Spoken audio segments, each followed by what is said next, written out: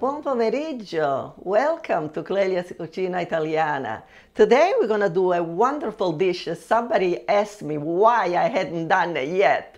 So here it is. It's going to be Pappardelle alla Bolognese. And I'm going to show you now how you make the Bolognese sauce. We use about 1 medium to large onion, chopped, a couple garlic cloves, and some celery and some carrots. Just figure about a cup of each thing. Okay? The most work is just chopping the vegetables here. So we're going to start out with the onion because that takes a little bit longer. And we'll let that saute a little bit. It's a very easy dish that anybody can do, really. Like I said, the most work is just chopping the vegetables. Once you've done that, you're all set. Okay? Now I'm going to put 2 cloves of garlic. It doesn't have to be too small because, you know, everything else is a little bit chunkier. Okay? So here we go. The garlic. And this smells strong between the garlic and the onion in this kitchen. Whoa! But it's going to be delicious. And we are keeping the fire here, the heat on high, because we want to get going. That's going on. Now we can put the celery and the carrots. And you see how small they are? You want them nice and small. So while that's sauteing a little bit, I'm going to put a couple tablespoons of oil, and I think it needs a little bit more. So figure maybe 3 tablespoons. We don't want them to get too dry, because if they get too dry, then they start burning. Okay, doesn't that look pretty? I mean, nice and colorful. Okay, well, that's getting done here.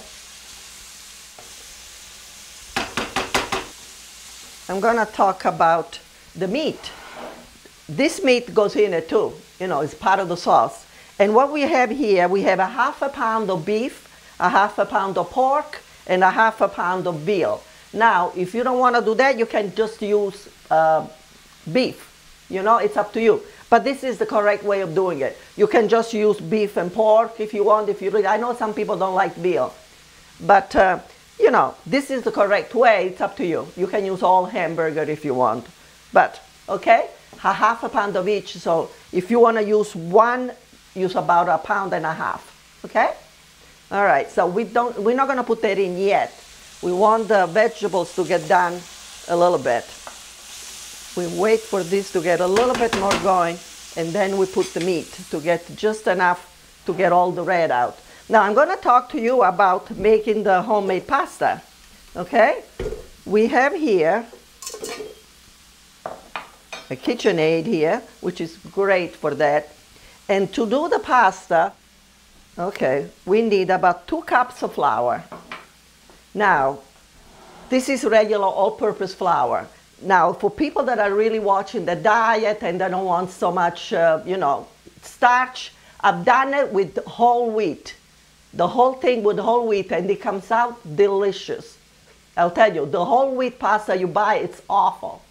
But this, if you use all wheat instead of regular flour, and the same procedure, it comes out really good. But today, I'm going to use the regular flour because I think most people probably like the regular whole-purpose flour. Okay? So we have 2 cups of flour. It goes right in here. And then to that, we use about 1 teaspoon or even a little bit more of salt. Okay?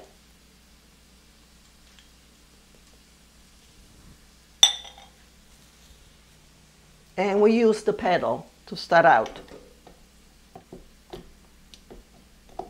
Okay, and we just mix the flour and the salt a little bit. Just let it go. Go a little higher.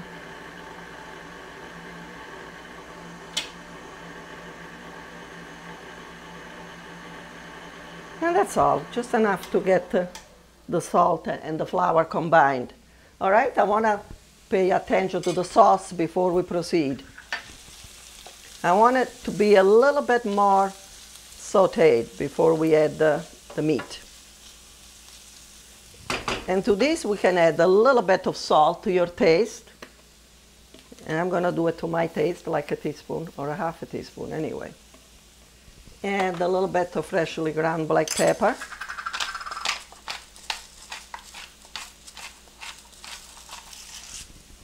As much as you want. We started out with onion, garlic, celery, and carrots, and the 2 or 3 tablespoons of olive oil, okay? And to that, we're gonna add the meat, which is about 1.5 pounds, the 3 different kinds. And then we're gonna add about 1.5 to 2 cans of the 28-ounce good Italian tomatoes, okay? And to that, after the tomato gets going, we'll add about a cup, for 3/4 of a cup or a cup of red wine, good red wine that you drink. Okay, don't buy anything that for cooking because it spoils the whole thing. Okay, that's my advice. Good dry red wine, nothing sweet. Okay. Okay, this is pretty good now. So now we're gonna add the meat, all right? We add the beef, we kind of break it up a little.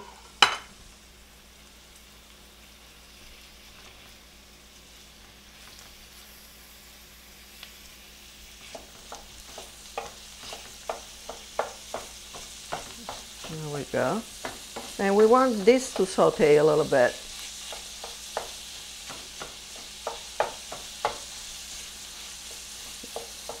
So we have 1.5 to 2 cans of 28-ounce tomatoes, crushed tomato, or chunky tomato, whatever you prefer. And to that we'll add about 1 tablespoon of paste if you want to. Okay? If you like your sauce a little more thick.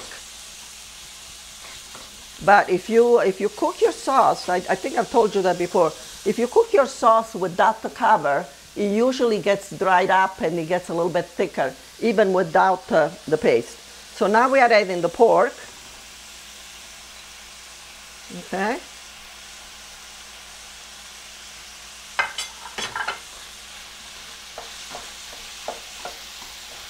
So this is going to be a nice, hearty meat sauce.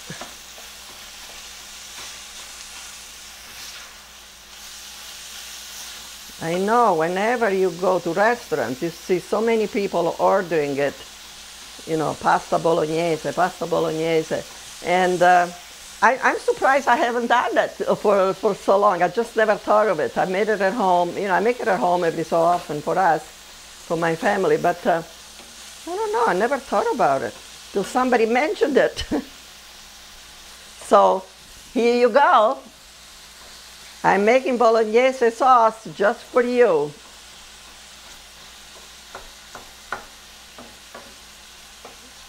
Okay, now we can add the veal.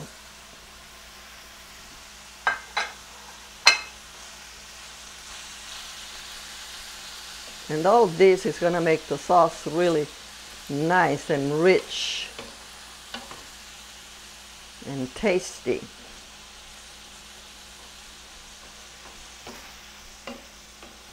And and the carrots and the celery and the onion and garlic, they usually give a really nice flavor.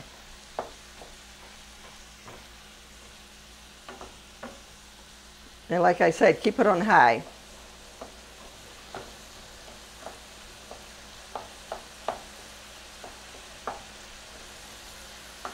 Here we go.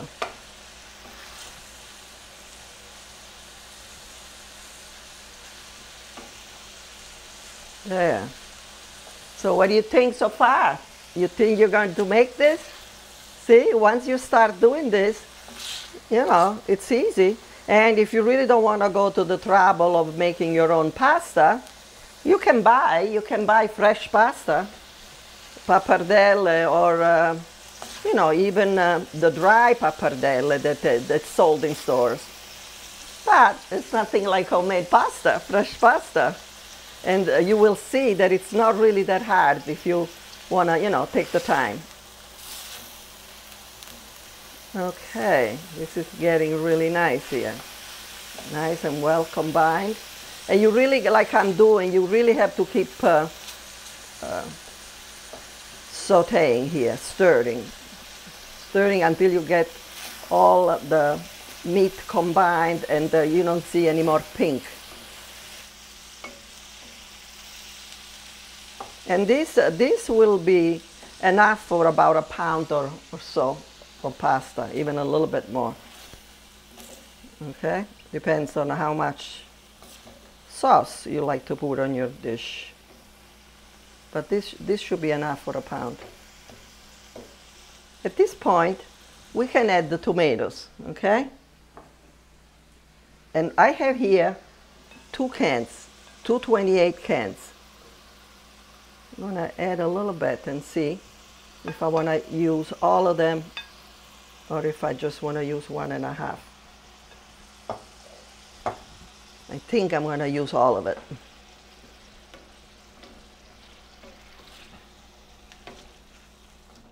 Oh, that looks so good. And it smells even better. I'm gonna put it all. Okay, so 2 28-ounce cans of crushed tomato or chunky tomato.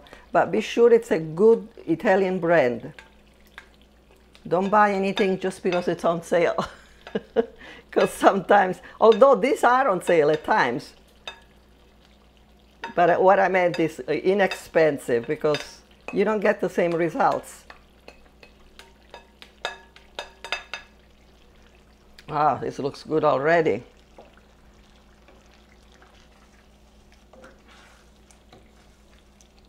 There we go.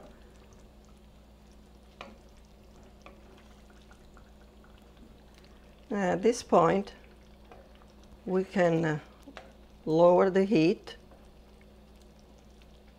and let it cook. And I think I'm gonna put 1 tablespoon, I won't put more, of tomato paste, okay? And then later on, when it gets going a little bit, then we'll add the wine, red wine.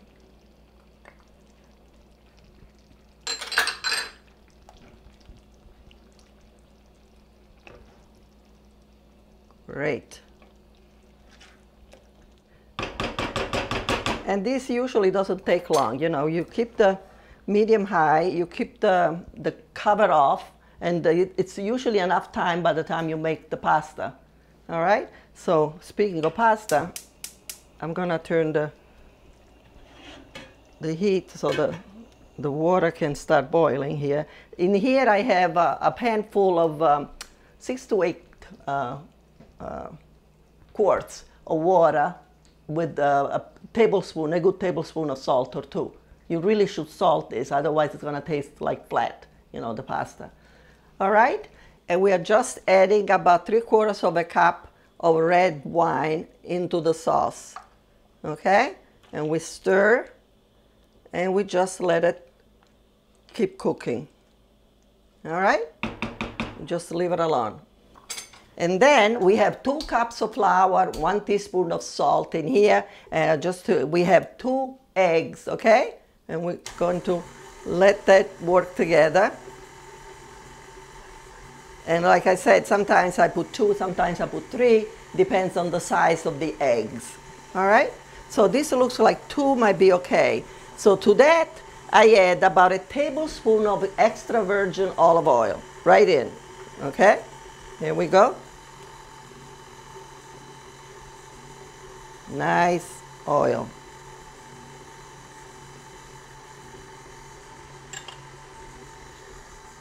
And I think I'm gonna put another egg. So let's see, it's 3 eggs. Because it just doesn't look, still doesn't look the way I want it to look. Okay? So 3 eggs, 2 cups of flour, teaspoon of salt, a tablespoon of olive oil. That's what we have right here. Oh, that looks beautiful now. And we're going to turn this off and put the hook, okay? See, how nice and yellow and nice it looks. I'm just gonna clean this up.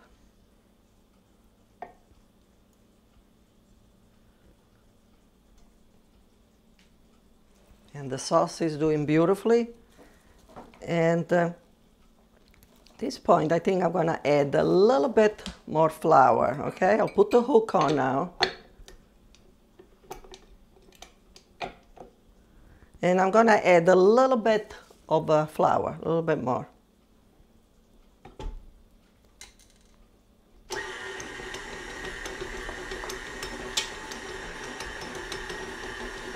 There we go. And when the dough starts getting together like in a ball around the hook, that's when it's ready. And it looks like it's doing beautifully. Maybe you have to push it a little bit. Just a little drop of water.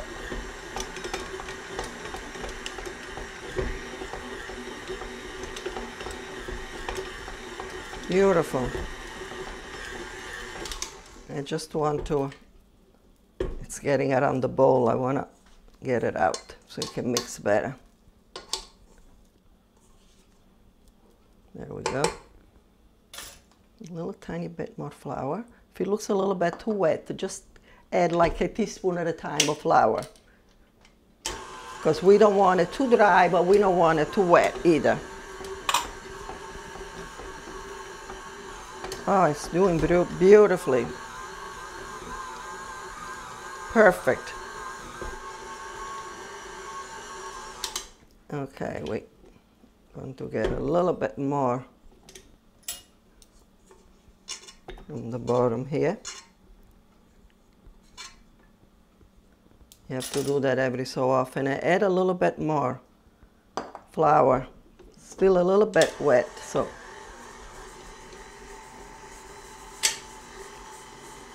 There, that saves you all the time of kneading this by hand.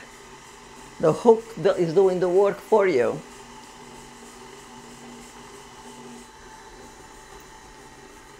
Okay. At this point, we're just gonna knead it a little bit. Just wanna make sure. And then we wrap it around, we wrap it in paper for a few, like 10, 15 minutes. There. Done.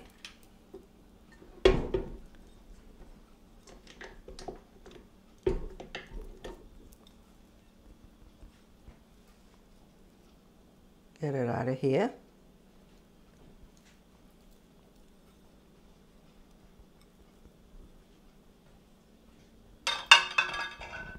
And put a little bit of flour on the board. And you have to knead it a little bit, just not that much.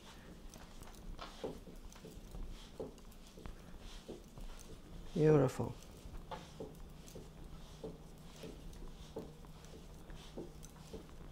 And when it looks like it's nice and together,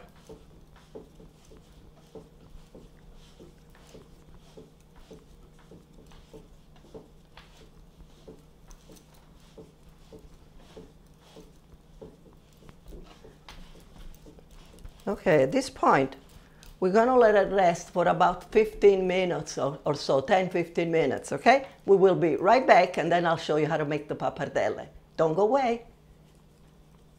Here we go, we're gonna make some juice. It's gonna be good. She's excited. A little bit of kale. Please don't put this on. I'm putting it all over the line. It's wet, it needs something. No, it'll go. Don't break my juicer. Looks good. You ready to try it? Come on, baby. Challenge your kids to be active and eat healthy. It's okay. Okay, all right. They might surprise you. Hey, she took another sip. You saw it? Search We Can for more ideas on how you and your kids can get healthy together. And we're back, and while you were not looking, we had to do some pappardelle. But now I'm just gonna show you a piece. What I did with the ball that you saw, I split it in 4 pieces. And these are the 3 pieces. And now I have one more that I'm gonna show you just how it's done. We put it through this, it's like a, I don't know, instead of rolling it by hand, this rolls it. So you always start this with number 1, okay? And then you keep going up. So we start with 1 and put it through, like that. Put a little flour,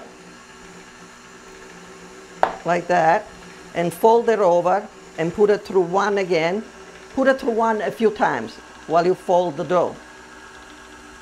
Okay, to give it some nice consistency, like.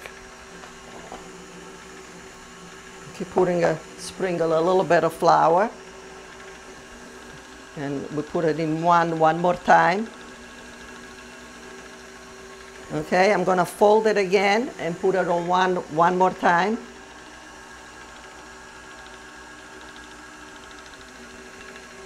Okay, and sprinkle a little bit of flour. One more time in one.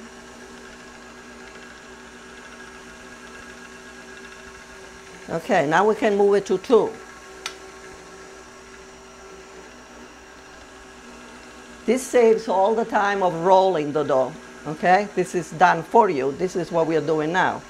Now we're going to three. And for this particular pasta, the pappardelle, we are going to go up to 5 because it doesn't have to be really that thin. Now, if we were doing raviolis, I would go thin. I would go to up to 6. Sometimes even a little bit 7, but 6 is usually good. But you know, raviolis have to be really thin. You have to be able to see your hand like in the stuffing. Otherwise they're gonna be, you know, tough. The raviolis, all you will taste is dough. Okay, so this is done. Nice. Gonna turn this off. This is what we've been doing, what you weren't looking. Okay? So we had some strips like this. I'm gonna put a little bit of flour. And now to make the, I'm just gonna cut it in half because, you know, otherwise it'll be too long to wrap around the fork. So to make the pappardelle, I'm gonna do this by hand. I usually like to start with the pointy side towards me and then fold over. So then you get a nice clean roll. All right, like that. And just cut it like that.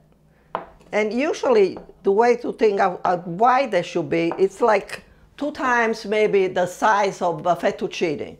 All right, or you know, as wide or as thin if you want. And I know what we're doing, we just hang them here while the water is boiling. They're just hanging around here. But we couldn't do the whole thing because we wouldn't have had enough time to show you. So we just had to do with one piece, just so you get the idea, right? Okay, here's the other piece. We're gonna do the same thing, roll it like that, like a jelly roll, or just fold it like that, and then just cut it, you know, like by eye. I mean, just whatever you wanna do. Like that, see? Nice and clean, unroll it, and just hang it up. And if you don't have one of these, just put it on a clean tablecloth with just a little bit, a sprinkle of flour so they don't stick, okay? But this is a nice little gadget to have if you do it that often. Okay, here we go. Like that. And the pasta is boiling. I mean, the pasta water is boiling. And the sauce is really pretty much ready. So we are ready to go. Okay. Here's the pasta, see? Here's the pappardelle that we made. Okay, the pasta, the water is boiling. So we're just going to put them in. And they usually take about, as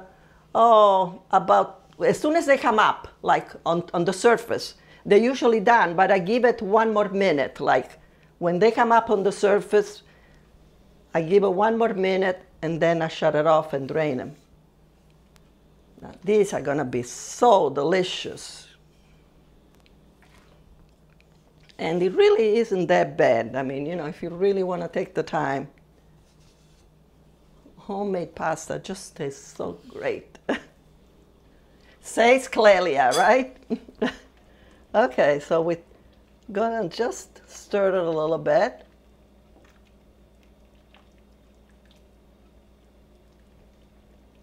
Here we go. And it should be cooking really quick. And don't make them too wide because they get a little wider when they're cooked. Okay, at this point, we will be right back and I'll show you when they're done. When I drain them, I'll show you just how to put the whole dish together. Don't go away. And we're out. You got plans? You bet.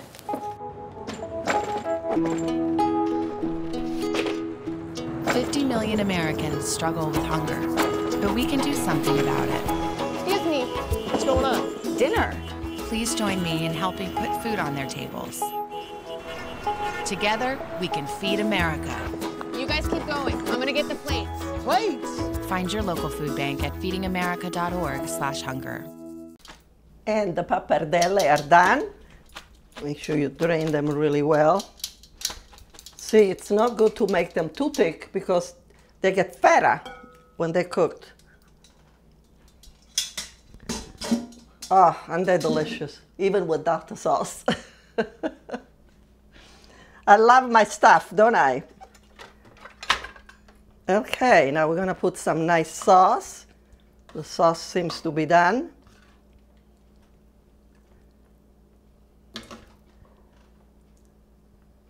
And the person that wanted to see, that I won't say, that I wanted to see the pappardelle and the Bolognese sauce, there you are. I hope you're gonna try it and enjoy it. And you had a good lesson, you learned. Oh, this looks so delicious, I'll tell you. And it smells even better. Okay, I'm gonna just put some in a dish for a serving.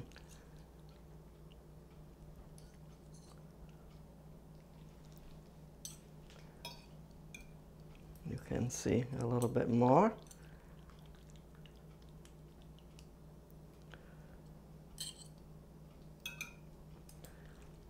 And the serving dish. Now what we need is a little bit of more sauce in the middle.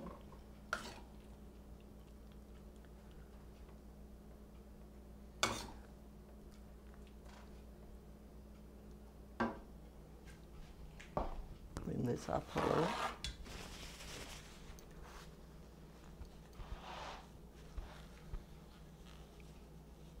With a little bit of cheese.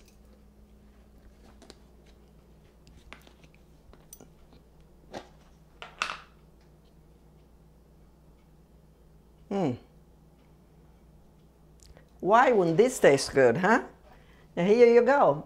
Pappardelle con salsa bolognese. I'm going to put a little bit in here.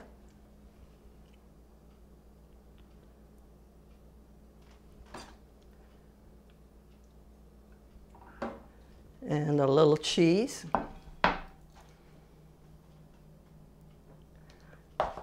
Delicious. And this is for me. Until next time, this is Clelia. Buon appetito e arrivederci alla prossima volta. Now try this delicious sauce and pasta. Okay? We'll see you. Ciao!